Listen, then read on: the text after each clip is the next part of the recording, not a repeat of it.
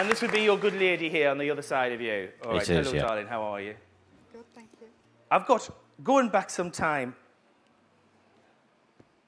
are you trying to make a connection with a Bob Hope or a Robert Hope? Yes. All right, darling, let's have the mic. Is that a yes? Yeah. Now, if this is your husband, who's Malcolm? You are kidding. This should be a romance before you met your husband, is that right? Yes. But you met him at primary school. You're trying to make a connection tonight, I want to say, with another lady or a gentleman. Amy Winehouse. Yes. Right, and Amy's come through tonight, and the mess. Thank you. Why not? Yes. Bloody hell. Thank you. You met your husband in Liverpool, didn't you? Yes. That's coming through very strong. But in a nightclub part. Yes. That's what Amy's telling me about that. And she's singing me the song that was on, it's like a 70s track. Was this in the 70s? Mm-hmm. Right, but I want to say about 78. Yes. Amy knows, don't panic. All right, darling. What? She's saying, how was Tenerife? Fantastic. Oh, lovely. Bless you. Okay. She said, did you burn a little bit? Yes. Yeah, she's saying, you've got to be back to 30, she's saying. She's very health conscious now she's dead. Did you regret killing the prostitute? I've got you here in a car situation, and this would be the lady of the night here, and I've got you whacking her like that, just slapping her and slapping. She's flying all over the place, and you are swatting and swatting and swatting, and I don't know if you don't know your own strength, but you catch her on the back of the head, and she flies forward, hits like the windscreen, and then the dash, and then falls into the footwell, and you didn't tell anyone about this, did you?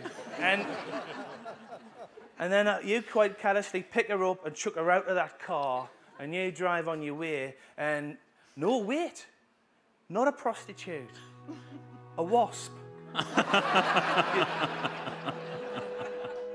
I am real, and I do have a gift, and I can prove it to you. And let me explain if I can. I mean, I could come round your house tonight and do you a private reading, okay? Now, it's 45 quid, but you would go away from that thinking about 70 to 75% of that reading is true and accurate for your life. Then I could go around this fella's house, the sound guy here, and I could do him a private reading, okay? Word for word, exactly the same private reading I did for you, same one, and he would go away thinking about 70 to 75% of that reading is true and accurate for his life, the same one. Now, you can't tell me that's not a gift.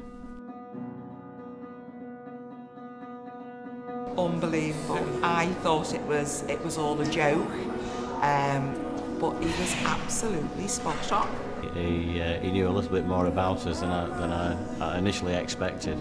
Very, very clever. Very well eerie. done. Very well eerie. done. Very well done. I've always said I don't believe it's true. I need to go somewhere and have it happen to me to believe it's true. And I thought the bloke before us, I thought he was planted. I thought he was planted, and then it happened to us. Unless he's been telling stories, and I don't think he has. No, but no, it was really, really good.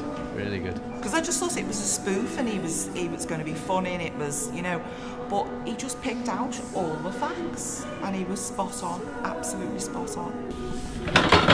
Lee, what's going on now? I just need a hairdryer, you said. Yeah, well, take it and quick. Oh. It's plugged into the wall. It's a whole, you can't take it. Just wait and